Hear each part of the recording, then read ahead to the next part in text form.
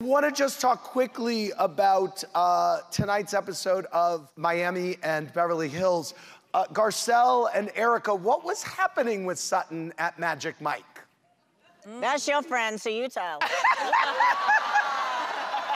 Whenever Sutton does something, they're like, that's your friend. Well, it is. It is. She is.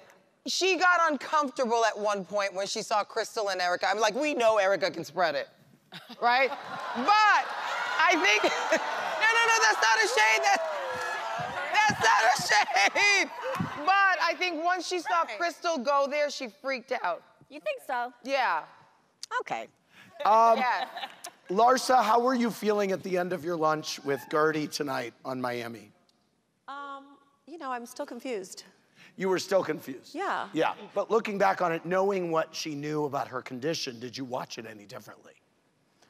Yeah, but I think me personally, I would have handled things differently. Like, I'm more of like, let's sit down and like, I tell everything. I'm kind of like fairly open.